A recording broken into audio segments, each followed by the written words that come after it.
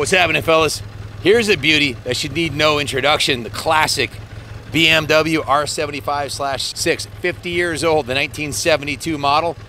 It's set up nicely with a Magura set of Magura low bars, Magura grips.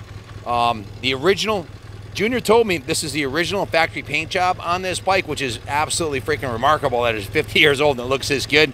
An indication of the kind of loving care this bike has had its whole life. If you've been following the toaster tanks, the values have been going through the roof. Buy this while they're still affordable.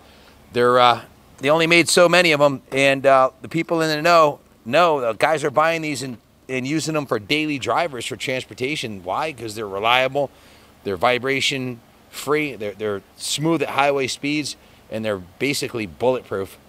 Love the paint combo on this, a black headlight with the white tank, all the chrome, all the raw metal finish on the engine, the chrome pipes. Just an absolutely beautiful piece. It has a luggage rack and the saddlebag mounts on it already, and it rides great. Let's do a drive-by demo. Plenty of power for two-up riding. This one has a beautiful Corbin saddle, which has white piping on it to match the paint job, gives it a nice racy look. It has kind of a cafe style to it with the low bars and the Corbin seat and no bags.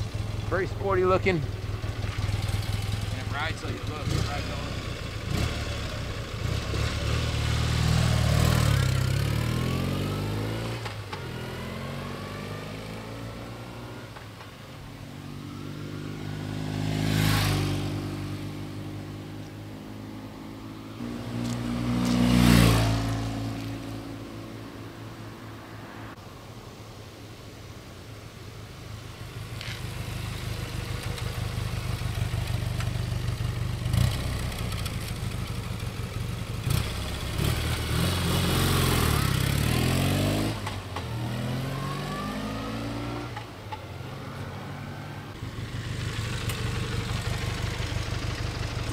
Time for story time with Uncle Ken.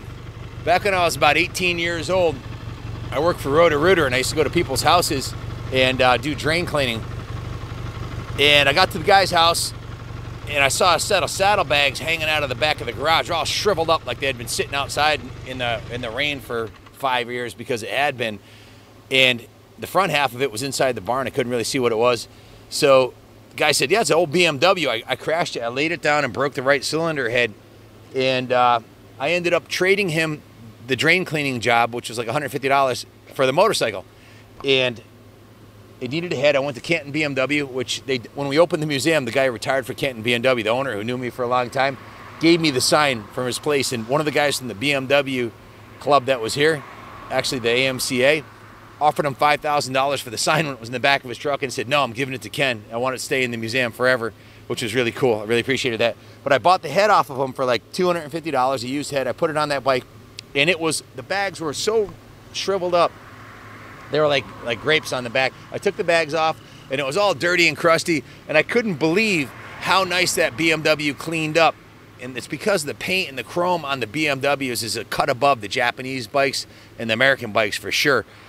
To find one like this that's 50 years old with original paint and low miles on it is really a remarkable find. So I drove that bike for 3 summers. It was an R60/5. This one here is the R75, the bigger engine. So the R60, same 4-speed transmission, very similar setup on it, ergonomics wise.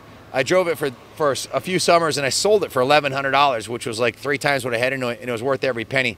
Moral of the story is, these bikes are rebuildable, they're serviceable, unlike the new bikes that are all fuel injected and computer controlled and liquid cooled and all that. Look at the motor. It's built like an airplane engine. The reliability of it is what you'd expect to find in something you're gonna fly. They're absolutely bulletproof, easy to work on. The carburetors are right out here in the open, super easy to rebuild. This one runs and rides and looks awesome. The brakes, the clutch, the engine, everything works really nice. To my knowledge, it doesn't need any work. The techs took a look at it. All the fluids are nice and clean. It was well preserved by the previous owner. Guys, this is from the Terry Sather collection. Terry is a BMW specialist, engine builder and restoration guy who's been in the business forever. He mentioned his name. Guys, look up Terry Sather, Bring a Trailer. You can see some of the machines that he's restored and sold.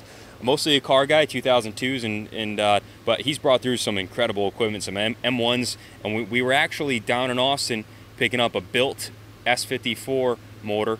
That's an M3 motor from the 01 to 06 E46 M3s.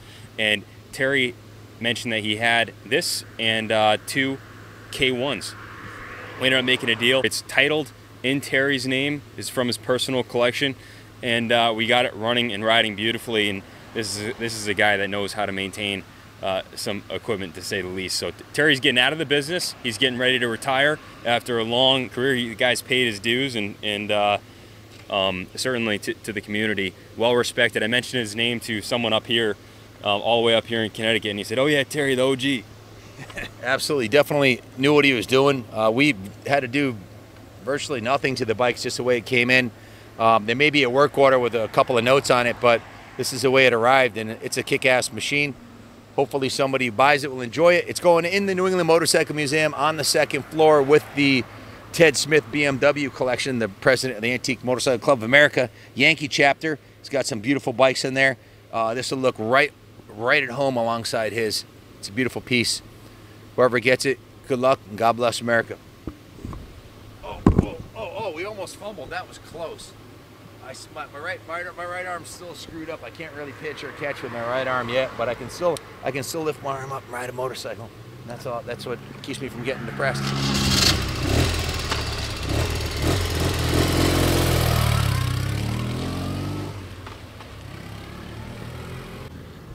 So Billy Blythe, our resident Isle of Man and BMW aficionado, he owns quite a few old ones. Wanted to take it for a ride. He's like, "This thing's mint." But we'll get a few words of wisdom from him when he pulls up. Yeah. He seems happy. I told you. He's all stressed out on the phone in there. I said, you look like you need a ride on the BMW. They'll tune you right up. We don't need a company psychologist when we have BMWs to ride. You look good on that, Billy. That's a sweetheart. You know, it's all me. I love these things. Isn't it beautiful? Lord. Yeah, it is. I mean, it's so lively. It's like a new bike almost, really. This is unusual. Junior said it's original factory paint on it, which is quite remarkable. It is. Look, you can see it's got a little metal flake in it. Can you put it on the center stand for a second?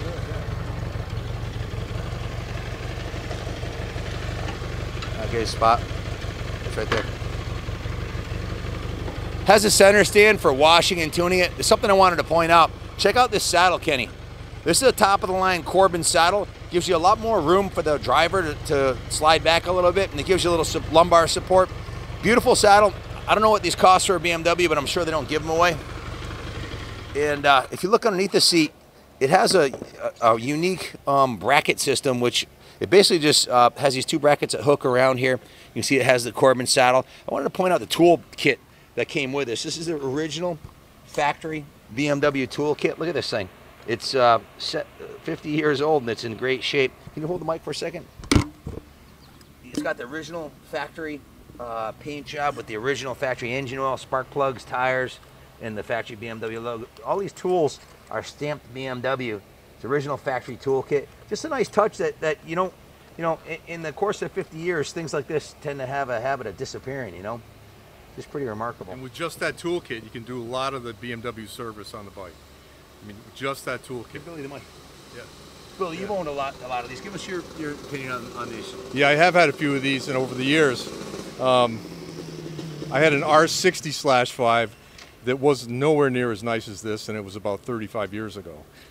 These bikes are known for longevity, good handling, simplicity, easy to work on. But this one's been very well preserved.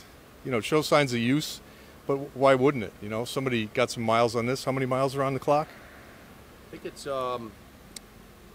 63,000. 63,000 miles, just barely broken in. The shocks are Coney shocks on it too.